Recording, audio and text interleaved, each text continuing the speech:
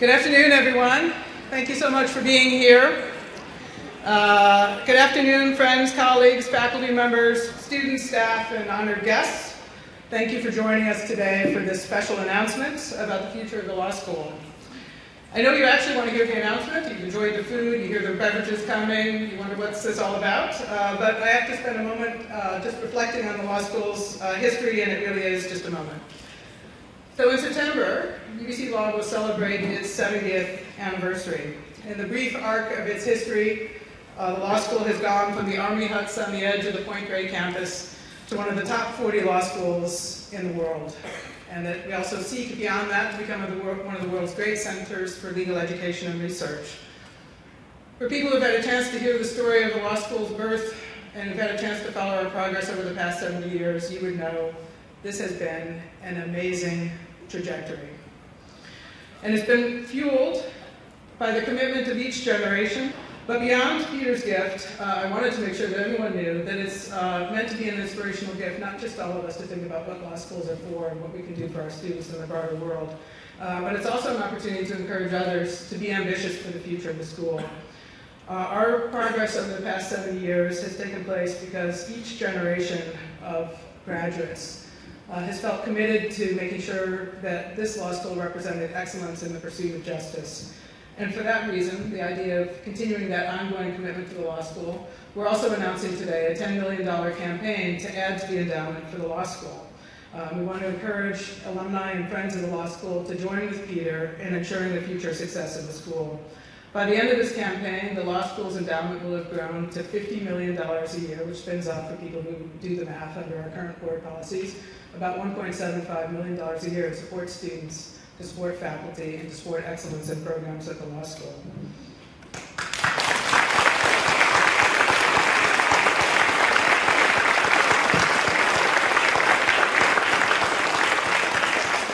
Last but not least, I just wanted to mention, because some of you may not be aware, that the faculty actually currently benefits from works of art that actually Peter donated. The Legends Begin sculpture that's on the 4th floor terrace that students, I understand, want access to. The Herzog photos that are along this back wall, along that hallway. And today, we're also unveiling officially the Eagle Mask by Heisel artist Lyle Wilson in the Law Library. And I think on the screen somewhere around now, magically, you'll be seeing pictures of the newest piece of art. And so thank you very much for that gift as well. So, without further ado, please let me introduce you to Peter Allard, who graduated from UBC with a BA in History in 1968 and a law degree in 1971. And I need to make sure that this works.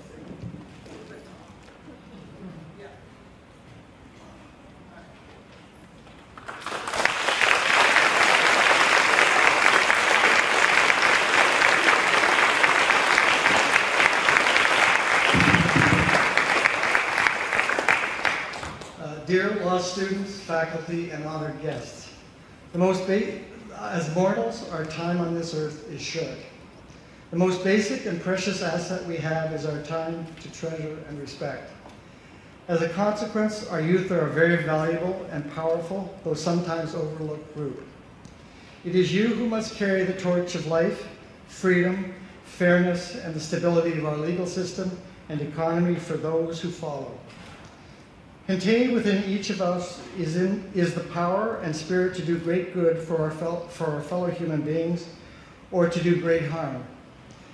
And it is incumbent upon us to equip you with the values, tools, and motivations to do great good.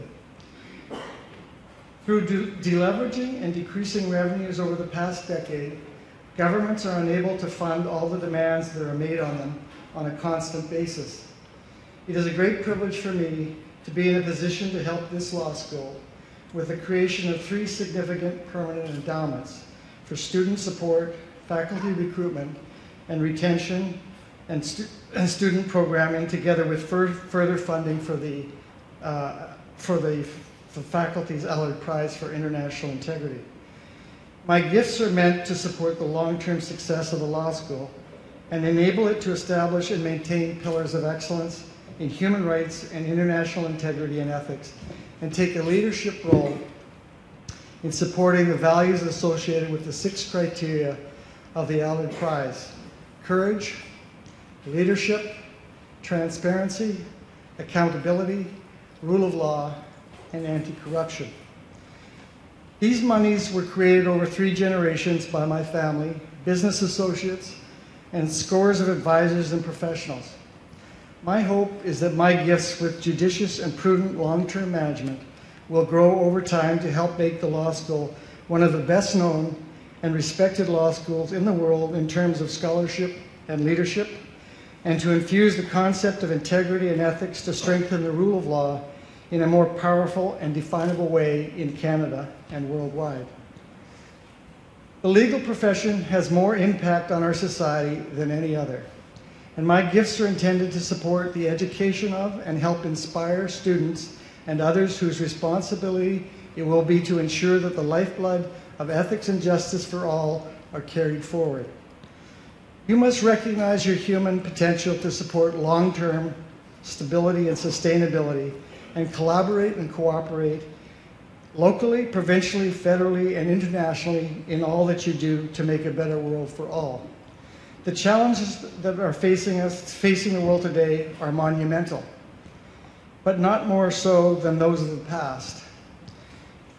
We live in a time of constant communication, numerous lobbyists at the door of every politician, self-interest, self-preservation, too big to fail, too big to jail, too big to prosecute, get out of jail free cards through issuances of immunity and pardons, a willful blindness to recognize obvious facts, and a willful determination to distort them.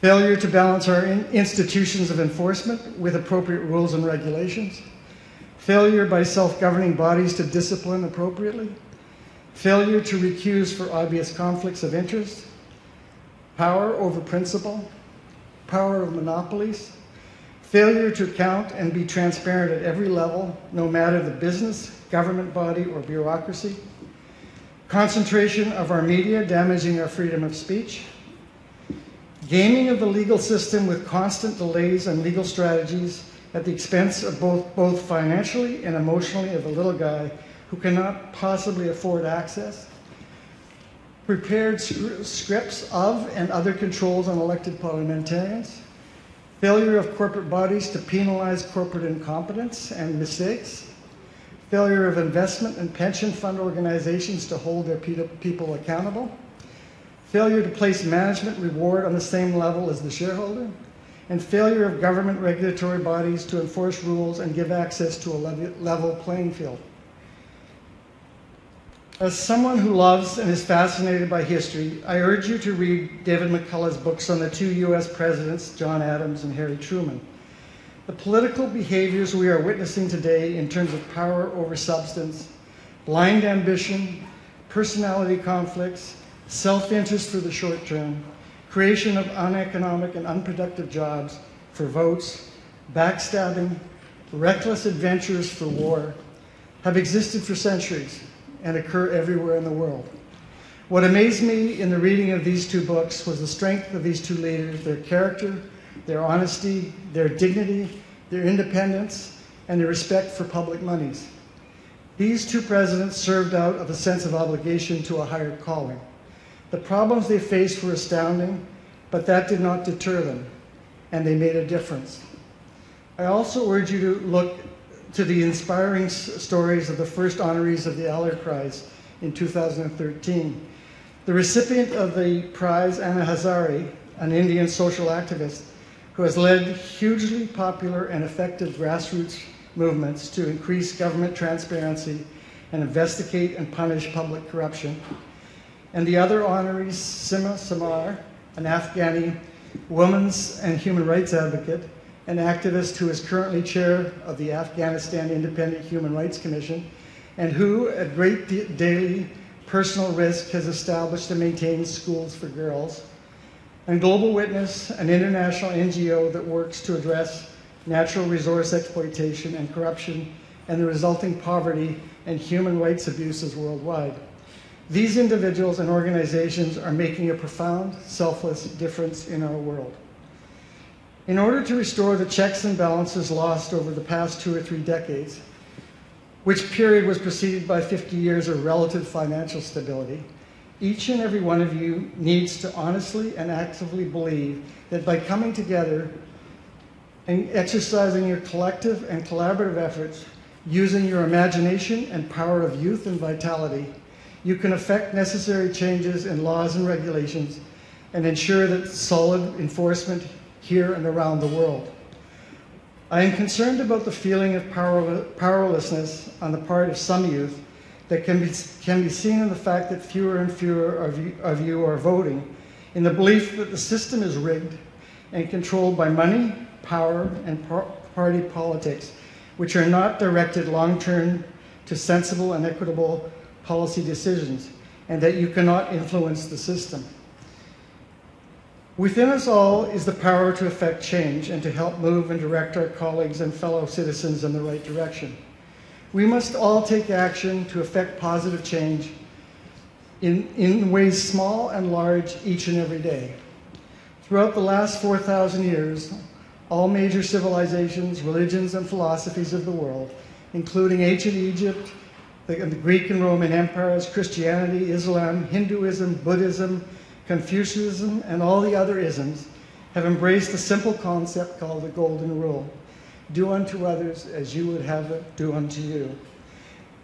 This is what I believe is the moral and spiritual ethic that rests within each and every one of us, to see that our neighbors and citizens around the world are treated with humanity and dignity, and that basic human rights are entrenched, maintained, and increased as time evolves, with all of our collective efforts ensuring that our legal system represents all persons. Dean Mary Anne Bobinski and Assistant Dean External Relations Carrie Surlasky have been relentless in developing relationships with law faculties and other relevant organizations within Canada and internationally, and maintaining relationships with alumni wherever they might be. And they have wholeheartedly dedicated their belief and energies in the vision and are indefatigable in their promotion of the 6 criteria of the Allard Prize. To a great extent, my donation and this naming is a testament to my lawyer Jeff Lister and my nephew Rob King's persistence. Universities are filled with the usual politics of any organization, but I can without hesitation say that the dean and assistant dean, the faculty members, and the rest of the faculty team with whom I have had contact represent everything I can think of in terms of courage, leadership, transparency, and accountability for the benefit and the improvement of the rule of law. And so, it is here at UBC Law that I see the possibility of inspirational leadership and a catalyst for profound positive change on a global scale for generations to come. May you all have the strength and courage to use your collective intellects and common sense with humor and kindness to improve, extend, and rebalance the rule of law and thereby provide fundamental rights, equality, justice, order, and security for all now and in the future. Hold on a sec.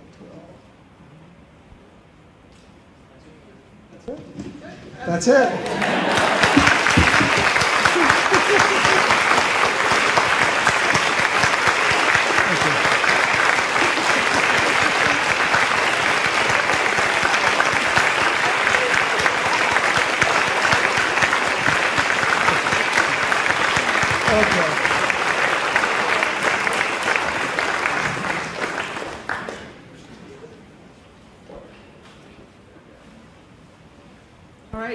Well, thank you, Peter, for those remarks. And to speak on behalf of the students, we have LSS President Andrea Fraser.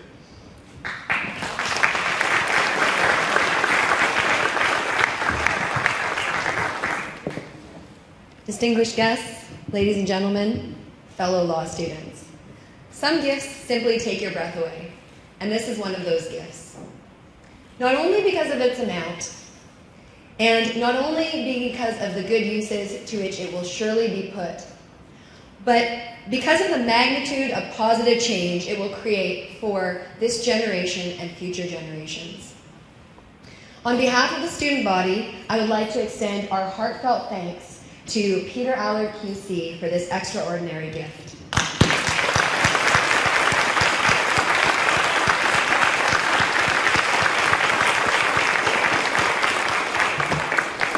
it takes a village to raise a child, it most definitely takes a community to develop students of the law into very capable lawyers and judges. Mr. Allard is a person who has been and continues to be a leader of our community. He generously supported the building of Allard Hall, and let me take this opportunity to say thank you on behalf of all the students for the law school's world-class home. We spent hours upon hours within these walls, and we therefore really appreciate the abundance of natural light. I can tell you we save a ton of money on vitamin D supplements, don't need to go to the tanning bed as much. We're good. But most importantly, Allard Hall is the home of our community. It's the place where we learn, laugh, study, and live. We could not ask for a better home. Yet as today's gift demonstrates, Mr. Allard's generosity continues. Once fully endowed, this gift will provide almost $1 million a year in funding in perpetuity. Students today and 4 generations to come will directly benefit in many ways. And I know that all the students here would love to hear the ways in which this gift is going to make a concrete difference in all of your lives. So let me tell you a few of them. Making it through law school is not an easy task for many. Students often need financial help. We can look forward to the addition of new awards and bursaries, along with funding for student summer work experiences. The backbone of our law school community is our faculty, and let me take this moment to specially mention our dean, Mary Anne Bobinski, who has been a champion of the law school and who has worked tirelessly with community leaders such as Mr. Allard during her time as dean.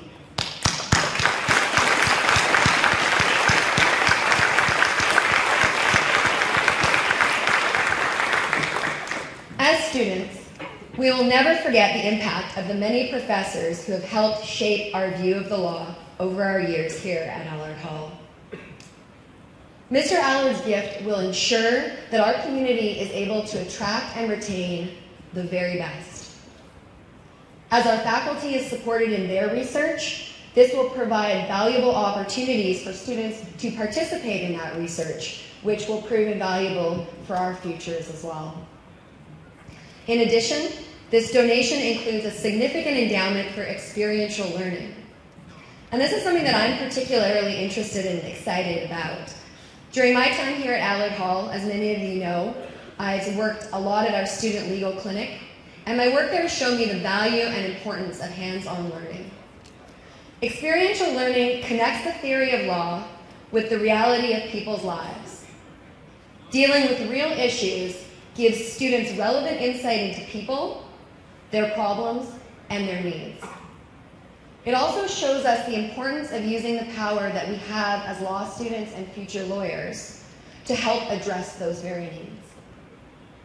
Finally, this gift will ensure the continuation of the Allard Prize for International Integrity and related activities that benefit students, such as internships, funding for externships, and further research opportunities. The Allard Prize is a truly unique initiative, and we as students are extremely proud of our law school's role in promoting human rights and combating corruption internationally. Mr. Allard, your gift is a truly remarkable legacy. It will allow our community the chance to dream big and to make those dreams a reality. Ultimately, the best way to express gratitude is through action. It's my hope that as graduates of the Peter A. Allard School of Law, we go into the world and live the principles of the community that educated us. Whatever area of the law you end up practicing in, wherever you are in the world, please remember your position of privilege and give back as Mr. Allard has so generously done. Strive to reflect the values and goals of the Allard Prize. Act with courage in all your endeavors. Demand transparency and accountability from all levels of government. Fight corruption and other abuses of power.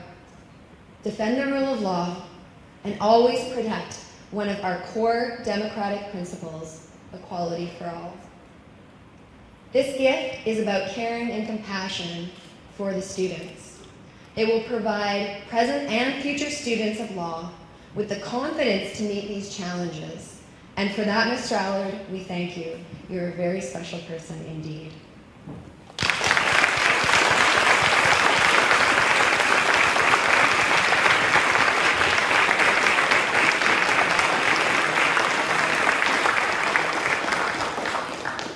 Thank you, Andrea, for those wonderful remarks. Thank you again to Mr. Allard. I have to say, I hope some of the students here today will have the opportunity to meet with you. They've certainly heard from your remarks, your passion for justice, and the way in which you care so deeply about students in the law school and what they will do with their careers. Your commitment to the law school has created this foundation for the law school's future success. And we will strive in all ways to live up to the ambitious vision that you've set for us. I would like to invite everyone to join in a little bit of a thing that we don't usually do. I'm reading aloud, it's a small glass of champagne or sparkling water in honor of the special occasion. And so I believe magically back here you will find some champagne and some sparkling water for those who are going to class. And I invite you to toast the new future of the law school and to thank Mr. Allard. And as well, feel free to go and see the new mask in the law library. Thank you very much for being here today.